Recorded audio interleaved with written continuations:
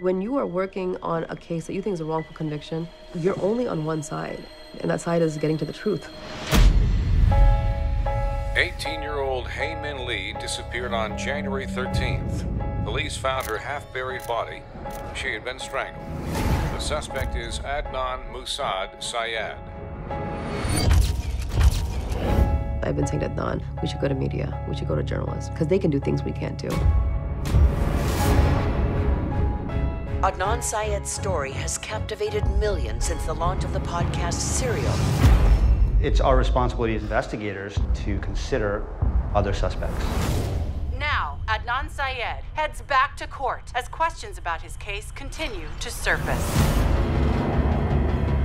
This is a piece of evidence that nobody even realized existed for all these years.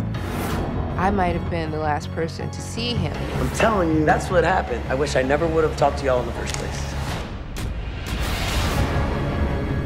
This is perhaps the critical piece to this state's case.